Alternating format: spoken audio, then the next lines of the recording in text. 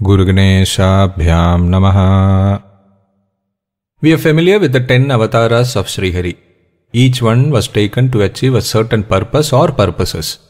But among them, two, Rama and Krishna, are of particular significance to us humans. In these avatars, the Lord has revealed so many aspects about His greatness. Different sides of His greatness. Understanding them, telling them to others, telling yourself about them again and again, this itself is sufficient to solve all your problems, worries, anxieties, fears, disappointments. If you just understand what they did, even a part of it, that will solve all your problems in life. We saw earlier that His own gods at Vaikuntha had taken births on earth as Hiranyakashipu Hiranyaksha, Ravana Kumbhakarna and Shishupala Dantavakra as 3 series of births. This much of experience on earth was required for them for elevation of their status. The only reason someone takes birth on earth is to learn and progress. It is like the only reason you go to school or college. Why do you go to school or college? Only to learn. Some students, they forget this. They get involved in politics. They get distracted from their primary goal. Somebody gets into bad habits, drinking, smoking, drugs, unwanted company, wasting time.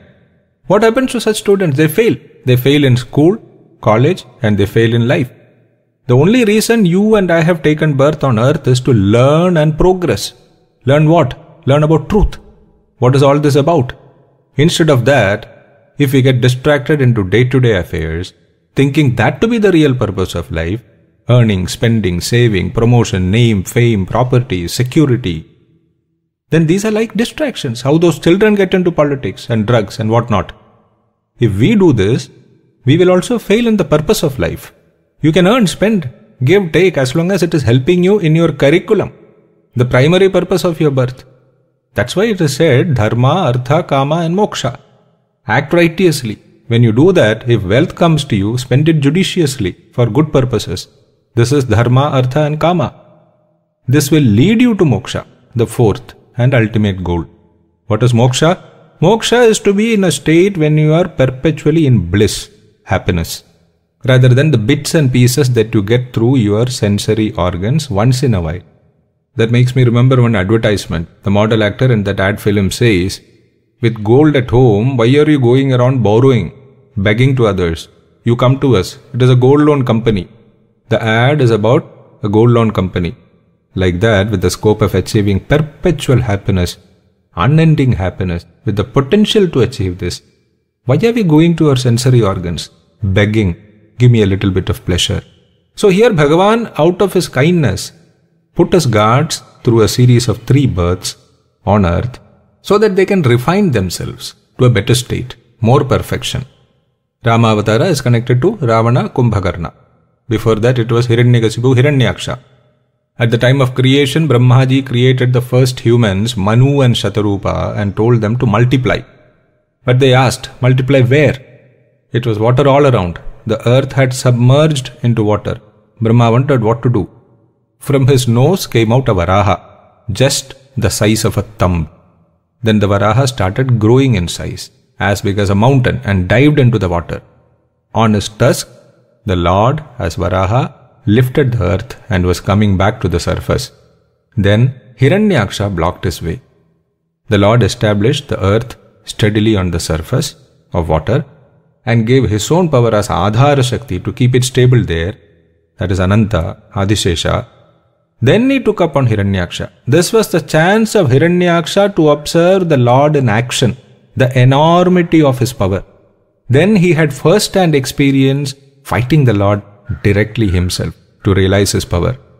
This was Hiranyaksha's learning, how the Lord is keen about the stability and welfare of His creation, to what extent He would go to protect it, and His limitless power. All these Hiranyaksha learned. Then Hiranyakashipu, how far the Lord will go to protect His devotees. His omnipresence, He can come to help you from anywhere. Even from a pillar He can come out to protect you. Nothing is impossible for Him. He can become a Varaha, He can come out of a pillar. He can become half man, half lion. He can be harsh and kind at the same time. The Lord tore apart Hiranyakashipu and at the same time took Prahlada to His lap. All these Hiranyakashipu learned firsthand. Another aspect of the Lord, He made Prahlada famous. Prahlada is famous for his endurance. In spite of the urge to protect his devotee, he could have eliminated Hiranyakashipu when he started torturing Prahlada. He didn't do it because he wanted to demonstrate Prahlada's endurance to the world and make him famous. Where did he get this endurance from? From bhakti, from devotion. Same with Sita Devi also. Why did he allow Agni Pariksha to happen? To demonstrate her purity to the world.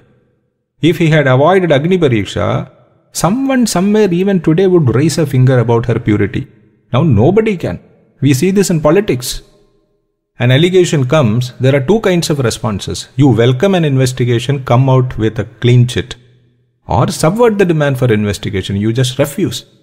But then the suspicion never goes.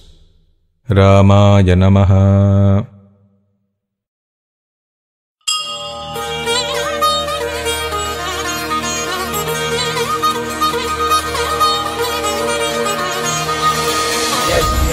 Shrekhadamam karma